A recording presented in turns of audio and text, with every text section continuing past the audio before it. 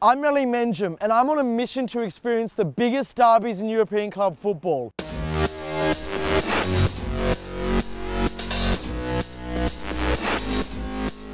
These are the games that are worth more than 3 points. These are the games that divide a city. These are derby days. Last time out, you saw me in Spain, where I was discovering a rivalry that was between two sides from the political spectrum. They were hundreds of miles apart and they didn't even consider themselves from the same country. Now I'm here in Milan for a derby between two teams who are only really separated by the length of a pitch. People that stay all the week together, tonight are enemy just for 90 minutes, you know. Milan is the pezzo di merda! Inter Milan. I mean, they're good guys, but they're definitely rubbish. This is our derby. This is how our derby is. Now, known here as the Derby della Madonnina, the Milanese derby takes its name from the Virgin Mary that sits upon the iconic Duomo here in central Milan.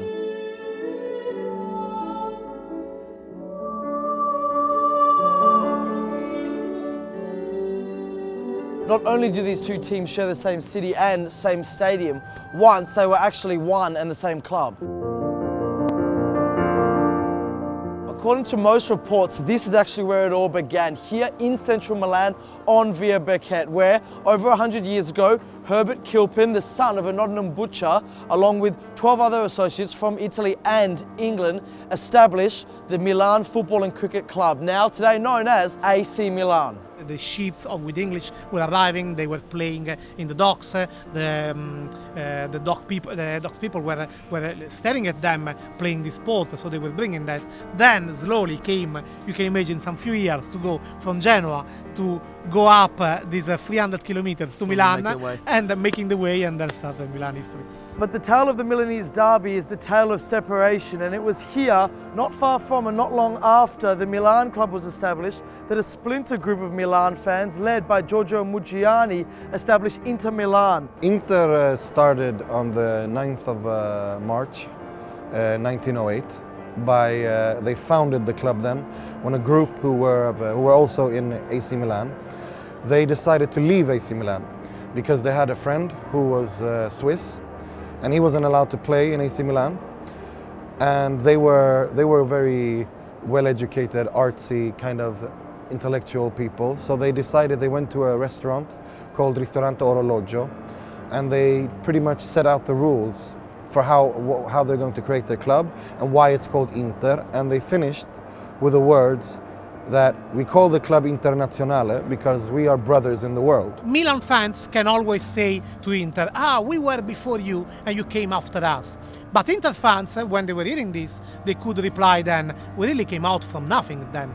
So there is always this big rivalry. This is the way how they come out. The difference between the two clubs, I would say, between Milan and Inter, you can actually see in the owners. Angelo Moratti, the father of Massimo Moratti, and Massimo Moratti himself, and Silvio Berlusconi. Silvio Berlusconi he likes everything to be, you know, superstar Hollywood, big, flamboyant. Whereas with Inter, it's hard work, it's down to earth.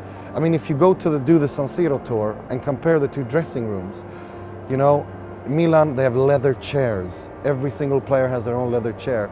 Inter's dressing room, everyone is at the same level, benches, just to hang their clothes. It's nothing special or spectacular at all. Milan has always been about like an international club. They're always focused on winning the Champions League.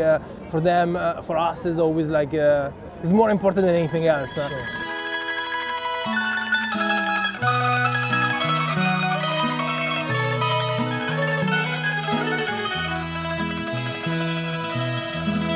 The rivalry between Inter and Milan, it's always known as kind of like a rivalry between cousins. Because in a family of 4, you could have 2 people who are Interisti and 2 people who are Milanisti. Just to explain to you, when Nesta came here, you know, Nesta played for Lazio, was the captain of Lazio, and after that he came to Milan and was surprised because he understood that it's possible, it's very common for the players of Inter and Milan to go in the same restaurant, to attend the same parties, and to live in the same building. Like in Rome for years, the only meaning of the season was to win the derby.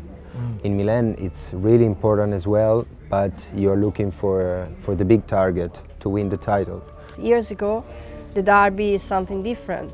Derby means something for a European title or for an Italian title. So, of course, the passion and also the pressure is different.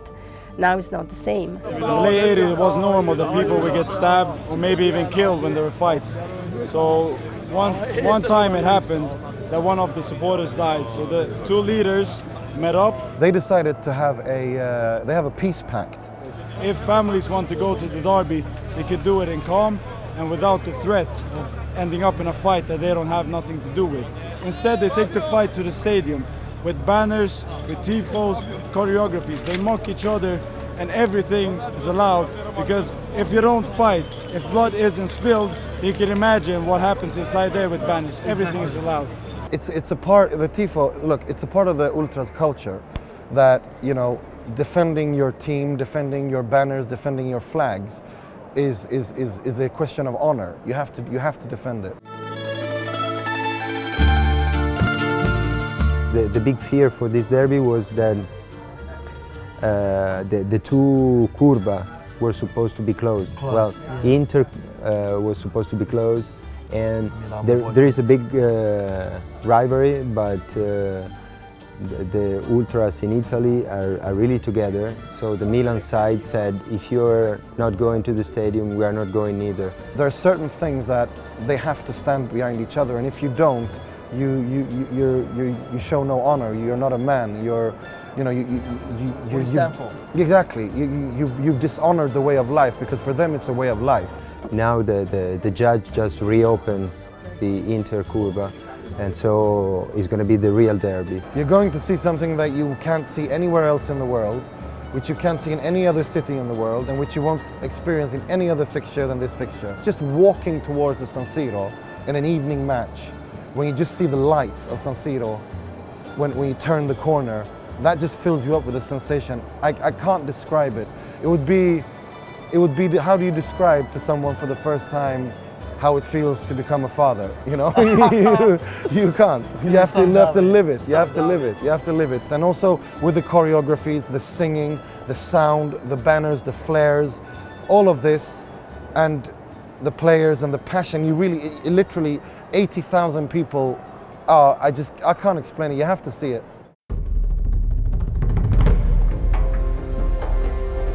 It's cold, it's grey, it's damp. It's a typical Milan December morning, but I'm no less excited for what is the match on everyone's lips. The Milanese derby. You know, it's funny, all week we've had a few people saying that perhaps because of both teams' fortunes and the fact they're both not vying for the title means this game, this derby, might not be as intense as always, but all you have to do is open the paper and it's all the Milanese derby. You know, you've got everything from Mazzari and Allegri's comments to the lineups. We've seen the hype in the papers, but now I want to see it on the streets of Milan. From the Duomo to the San Siro, Milan's about to be taken over by football.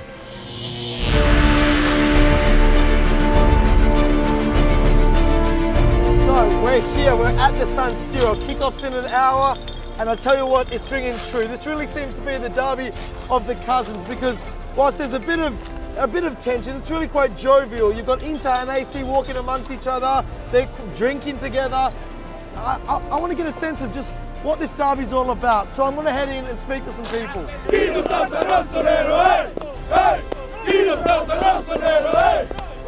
Now guys, let me just get this straight. We're Swedish, we're all come from Sweden. From Sweden, straight from Sweden. And what is it about Inter? Why Inter of all teams? Everybody knows it's only one team with the heart, and it's International. Milan is the best team in the world. And Inter? Inter is shit. There's no fucking comparison. And these are ridiculous. And every time we go to derby, these guys, they just try to sing, but there is no fucking way. All the stadium is red, black, red, black, red, black, and everybody's singing. It's like going to paradise. Yeah. Yeah, you're in heaven when you're out Meazza. It's beautiful. You can hear it, it's amazing. It's another world inside. Another world. It's, you know, it's a city split in two parts. It's like Christmas Day. Milan is the best of the merda! from speaking to the people of Milan, from both the black and blue and red and black side, you really get a sense of the history and the meaning of the derby to this city. But now it's my time to experience it for myself. I hear that tonight it might be a little different due to off-field issues. But today the police made a raid against the Tifo, confiscated one of the banners. When the Curva Nord heard about this, they made it very clear from the beginning that if the Milanisti aren't having any choreography, we aren't either.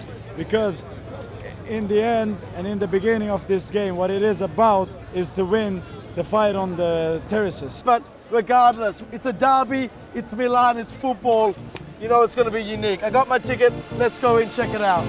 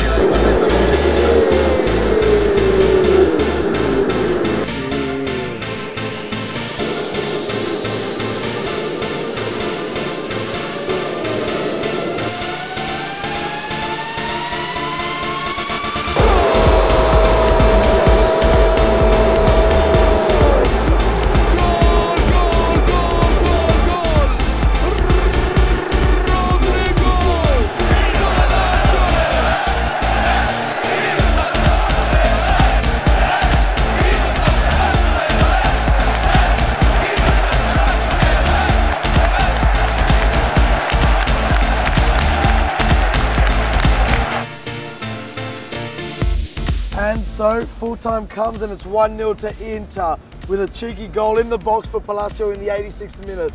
To be honest, Milan were the better side, but there was a much bigger story out of this. The Inter Milan fans showing that solidarity with the AC for a far greater cause than getting one up on your rivals showed that football without fans is nothing.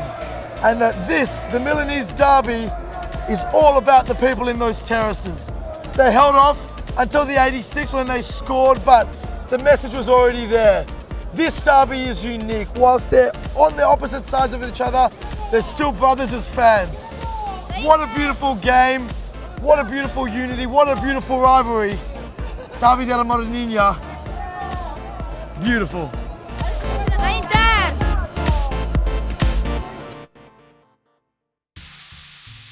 That's it for Derby Day 2, but there's still 6 more to go in this epic series, and the derbies are only getting bigger, they're only getting better. So if you want to follow us, subscribe to Copper 90 or hit me up on Twitter, Ellie for Copper 90. We're going around Europe following the biggest derbies and the most passionate fans in the world. See you there.